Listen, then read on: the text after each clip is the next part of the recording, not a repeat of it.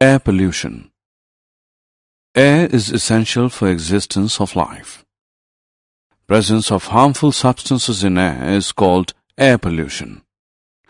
Air pollution is caused by smoke emitted by industries, vehicles, and burning of plastic. It causes many respiratory diseases like asthma, bronchitis, etc. We can stop air pollution by reducing the smoke released in the air. Water pollution. Like air, water is also important for our survival. Presence of harmful substances in water is called water pollution. Domestic and industrial sewage pollute water. Activities such as washing clothes and bathing animals in the rivers also cause water pollution. Water pollution can cause diseases like diarrhea, jaundice, typhoid, etc. We can reduce water pollution by preventing disposal of waste into water. Soil pollution. Soil pollution results when harmful substances get mixed with soil. Industrial waste, fertilizers, pesticides, and insecticides pollute soil. Soil pollution reduces soil fertility. We can prevent soil pollution by reducing usage of fertilizers, pesticides, and insecticides. Noise pollution. Unwanted sound that disturbs the environment is called noise pollution.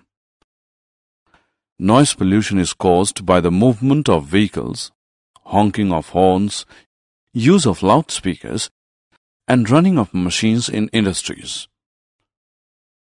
Noise pollution disturbs the old and the ailing. It interferes with the studies of students. It can also result in deafness. We can prevent noise pollution by reducing unwanted sounds. Soil erosion.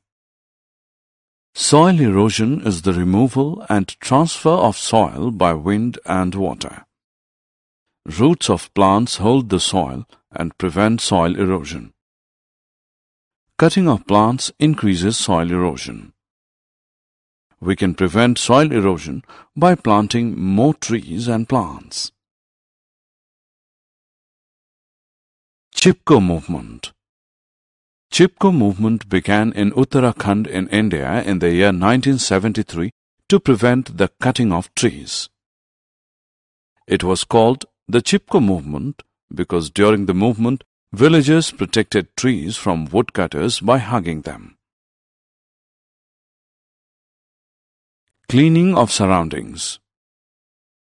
We should keep our surroundings clean in order to remain healthy. We should keep the rubbish in dustbins, not allow colony drains to overflow, maintain the parks in the neighborhood, avoid use of plastics, plant trees in the neighborhood.